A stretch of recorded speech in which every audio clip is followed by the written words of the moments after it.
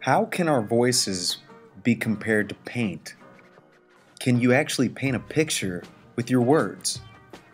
In the telecommunication industry, it's easy for people to get caught behind the data, the analytics, but what if we viewed things in a more creative sense? The concept of art to me really just means bringing your thoughts, your emotions to life in a visual sense. And there's a lot of different ways that artists are now able to do that. Ultimately, when we compare working in a contact center to creating pieces of art, it's your voice that is the medium. It is your voice that creates a mental image for your customer.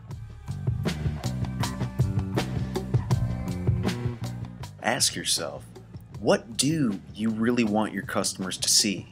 All we need to do to create a conversational art piece ourselves is to recognize the audience that's going to admire it, choose the medium that we'd like our voice to paint with, and leave that piece open to interpretation.